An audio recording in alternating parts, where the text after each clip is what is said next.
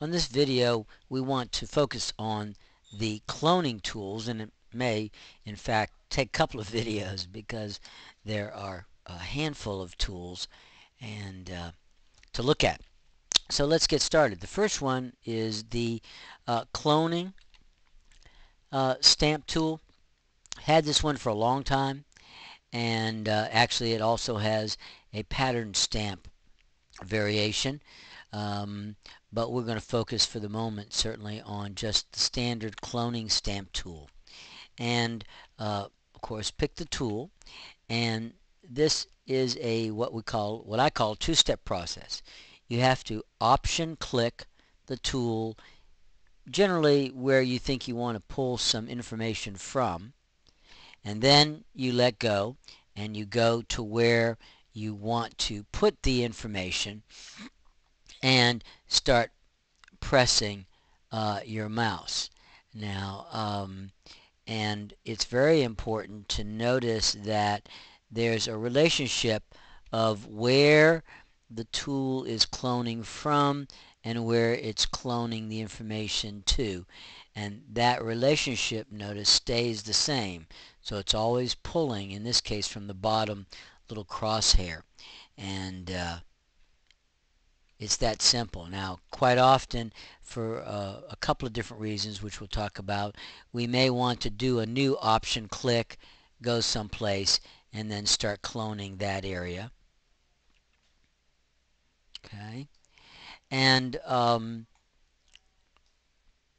also, we generally want to set the size of the brush, and so that you can see the size of the brush. And to do that, we have to make a change in the Photoshop preferences. It defaults now in a way that I honestly don't think makes a lot of sense. But you go here to Photoshop Preferences, Cursors, and for your brushes, all of your brushes, you generally want to see the full brush size. And so this is really the preference that I would suggest you want instead of the standard. And so I'm going to say OK. And now notice that whatever size brush I pick, I see it on the screen in true size. And that really does make a lot more sense. So not only do we want to pick the brush size, but we also generally, for cloning, you want to generally use a soft or feathered edge, and that means no hardness. A solid crisp edge would be 100% hardness, and so you want it low or very low, or simply pick one of these existing brushes that already has some feathering in it, and then you can always adjust the size of the brush. Okay, so it's really up to you in terms of what you choose here. But at any rate, once again, we want to then option click, go to where we want to put the new information and place it. Now I'm going to switch to the dune photograph real quick, and I want to show you a couple of things that you want to be careful of, and for two reasons. One is to keep from having repetitious patterns, and just to give some variety. We often will option click in a new area on our image so that we can keep it looking more natural. This is something that sometimes happens. I'll exaggerate it. We sometimes will mistakenly clone an area and then clone over that area and keep doing that, and you can very easily see that what happens is you get a repetition of the same texture or imagery, and if anybody looks at it, they're going to see that that doesn't look natural and real, and has obviously been edited. So here again, the people that do this really work to try to create some really smooth transitions that will avoid anything that has the appearance of being modified. So you just by working it and really paying attention to what you're doing can create effects that in fact feel very natural, and then you're really able to use the tool effectively.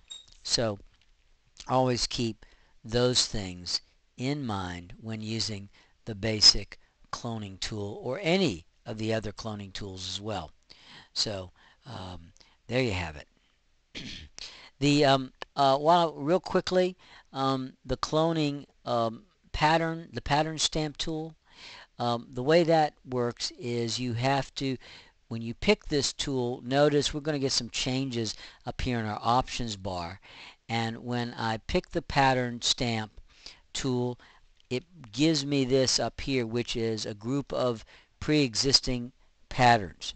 And so when I pick one of those, in fact, and then use the tool, what I get is in fact that pattern dropping down, repeating on my canvas. And they can be used sometimes for web pages and things of that nature.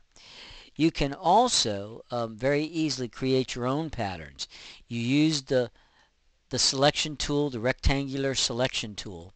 You hold the shift key because your selection must be in a square.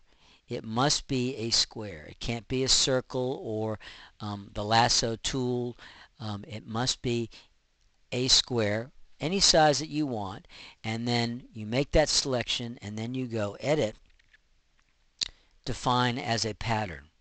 And when we do that, we can give it a name or just say OK.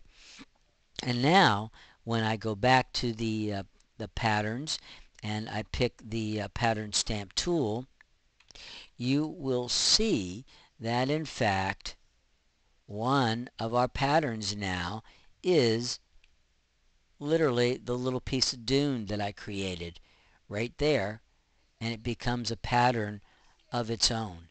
And we can now pick that and literally paint that as a pattern on any background, and you see how it does that. And so we can use either one of the predefined patterns, or we can create our own pattern. And again, it needs to be a square area with the marquee tool, and then go up under edit to define pattern, and you will have it automatically saved in that palette, and then you can utilize it.